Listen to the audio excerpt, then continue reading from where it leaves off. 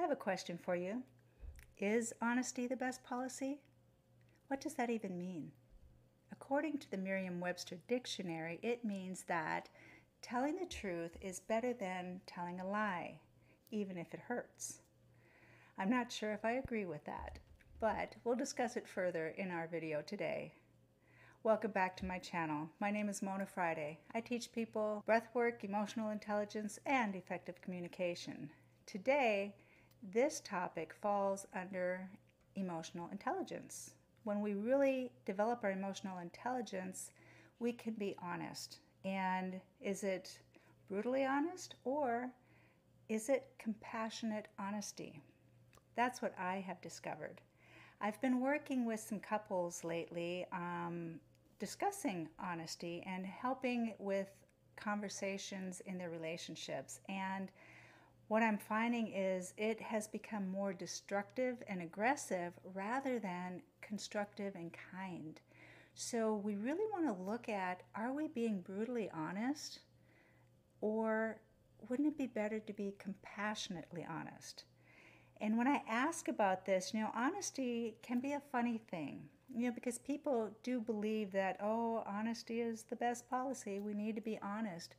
But I think being kind is very important. Not that honesty isn't. There was a book one of the school counselors used to read to our students. I wish I could remember the title. And maybe if I do, I'll put it in the description box below.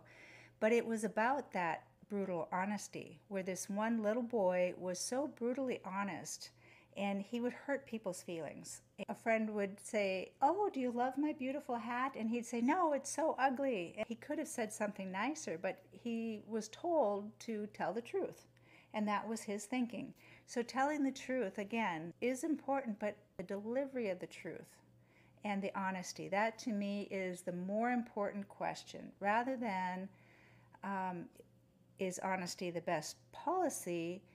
How we deliver our honesty is more important. And this little boy in this book was taught by a grown-up that instead of being brutally honest, let's be complimentary or compassionately honest. Let's be compassionately honest versus being brutally honest. And the way he was able to do this was, if the friend said, "Do you like my hat?" then he was encouraged to find something about the hat that he liked, instead of saying, "Oh my gosh, that's such an ugly hat." It's like, "I really love that feather that's in the hat. That's really unique." And you can use unique as well, or that's interesting, instead of hurtful, hateful words that will upset people's feelings. And again, this really falls under the emotional intelligence category because, the 5 components of emotional intelligence are self-awareness, self-regulation, motivation, empathy, and social skills. So if we want to find a better way to deliver the truth, we want to be aware of what the truth is. And it can be subjective. It doesn't have to be black and white, just as in complimenting somebody about something.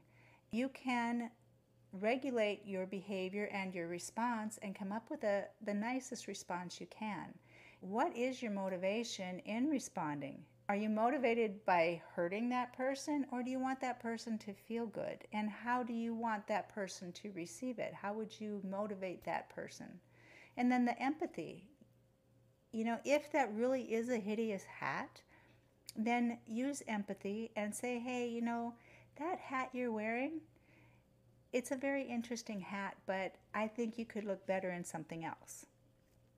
And that would be compassionate honesty. And then, of course, the social skills. We want to work that in. We want to be able to play well with others. We don't want to tear everybody down. We don't want to be destructive.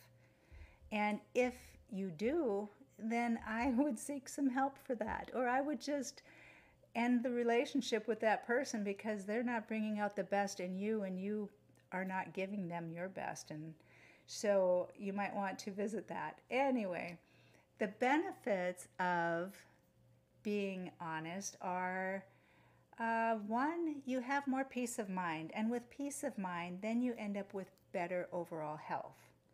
2, you live authentically. And when you're more authentic, then you're happier. You live a happier life. And again, happiness leads to health. And 3, you are better respected. You have a better reputation for those people who know you. They know you to be an honest person, and that builds trust in others. And then 4, it helps you to have better conflict resolution. And when you can have honest communication in a way that a person feels safe talking with you, then you're going to have better relationships. So it is important to be honest. And so again, I'm not saying to lie. I'm saying deliver it with compassion and be diplomatic about it. And think about what is your objective. Let me cover some areas where honesty is very important. So, first off, honesty with ourselves is, I believe, the most important, because if we are not honest with ourselves, then it's very difficult to be honest with others. And, we have to look at honesty in our relationship with others, whether it's our partnerships, whether it's with our children, all the relationships, friendships. Look at those relationships and ask yourself, am I living that best life? Am I having the best relationship with that person? And you want to think about what your needs are. Again, this goes back to emotional intelligence and being aware of what your needs are. What do you want for your life? So when you know what you want for your life, you know what your needs are, then it's important to really be honest about that. And, it's with the relationships, your personal relationships, your finances. Be brave and look at that bank account and see if you're in the red or if you're in the black, if you need some financial help. We weren't born knowing how to manage our finances. So it's so important to get that kind of help and to get yourself financially sound, because oftentimes people make mistakes and they choose poorly because it is connected to their finances, and they think that, well, this is going to benefit me financially, but it ends up hurting you personally. And that's not a wise decision, because then oftentimes you feel trapped because of finances. Sometimes you get into a relationship because you think that person's going to financially support you, and you're just kind of selling yourself, and that's not a good way to live your life. So other areas you want to look at are, again, like I said, your personal life and your family relationships. Being honest with your children, being honest with your partner, being honest with your friends. If somebody has upset you, have that little conversation with yourself. How did they upset me? Why am I upset? Figure all that out first. Then make a plan with whoever it is you need to talk with, and then share that with them. Tell them how you honestly feel, but do it compassionately. Have compassion with yourself first and say, hey, it's okay that I feel this way. Why am I feeling this way? When you figure that out, then you share that. Then we want to look into the professional life, whether we work for ourselves, whether we have a boss, coworkers, clients. We want to have an honest relationship with them as well. It's very important in the workplace, because then you can build that trust. Once you lose that trust, if people find that you're dishonest, then it's really difficult for you to gain that back. So again, this is where the honesty is the best policy can help. If you make a mistake, it is so important to be honest and say, you know what? I made a mistake here and I want to come clean on it. I realized that I did this or that. And then you share that.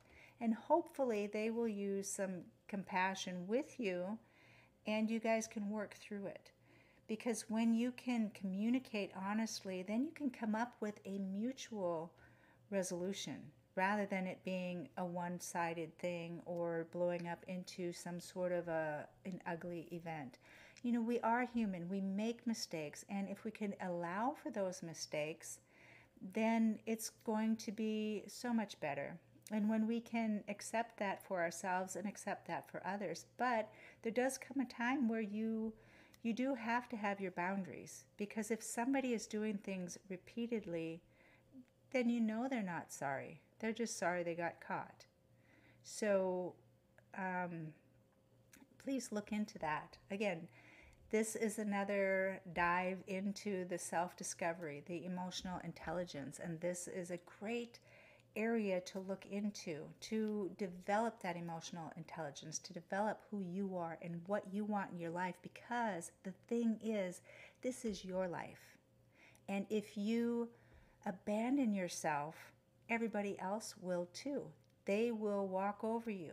They will use you, and you're not going to live a happy life. So I strongly encourage you to really explore this and see what it is you want in all these areas. And you can do this slowly. It doesn't have to be a quick thing. You really take the time to do an in-depth discovery session with yourself in these different areas and see what it is you want, see what it is you need. Those things are not going to just magically come to you. So if you want to be the best person and make the best impact in the world, on your life, in your family, then you have to create it.